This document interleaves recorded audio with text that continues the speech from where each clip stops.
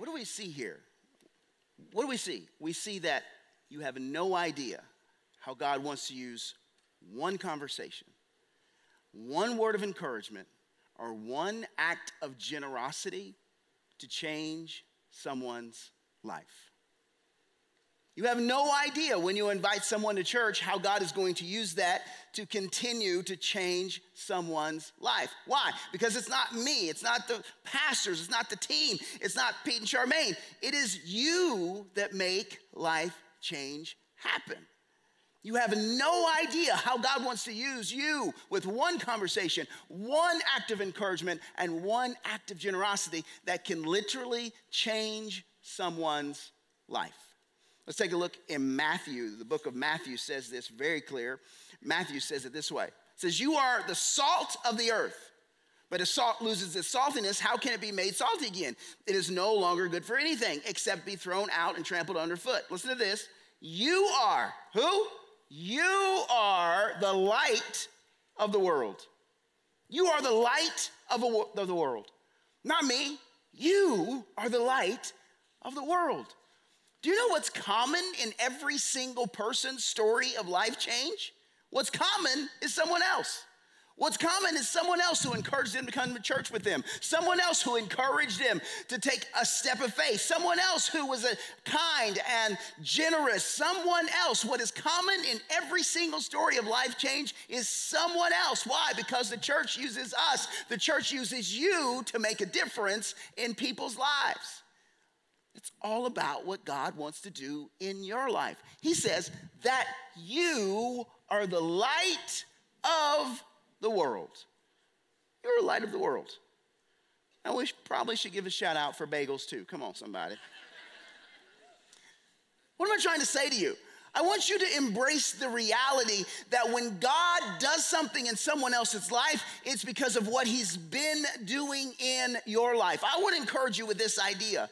I want to encourage you the idea that this week you are an ambassador. You are a representative of God. You are a bright light shining in dark places. You are on assignment and you are on mission. You are God's representative in this world. And because God has loved you freely, you are free to love others deeply. That is the heart of the church. That is the mission of the church, that we would shine his light brighter and brighter and brighter and brighter and brighter. Is anybody with me this morning?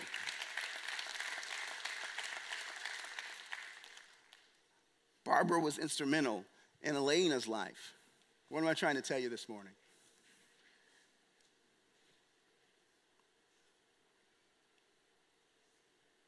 When you listen to someone who is hurting and you pray, you make it happen.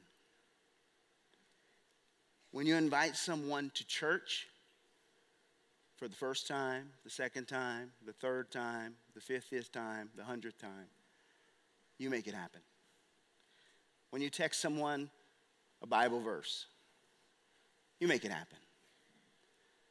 When you share a post from church about a sermon or about an event that's going on, you make it happen. When you show one small act of generosity, you make it happen.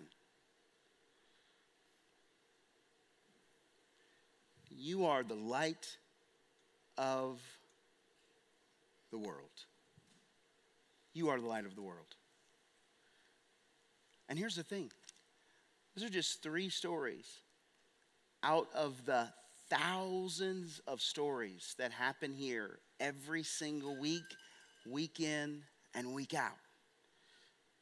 I never want you to lose what God is doing right in our midst. I never want you to lose what God wants you to be a part of. And it's always just one small act.